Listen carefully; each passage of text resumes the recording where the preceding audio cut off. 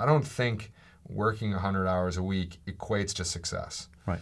And there's a lot of people, very frankly, who are working 100 hours a week and aren't succeeding. Right. Companies aren't scaling, they're not winning, they're not getting the right people or keeping the right people. So, we talked about actually a lot at our company even this week. There's a new book by Jim Collins, which talks about the 20-mile march, which is there's actually more impact over time by consistently doing the right things, doing the 20-mile march every day versus trying to sprint ahead one day and doing 100 miles, but then for 3 days not being able to make progress. Then doing another 100, but then for 10 days you make no progress. Right. It's about a steady kind of beating of the drum that ultimately wins. And in my view as well, the reality is that great companies are built over decades, not overnights.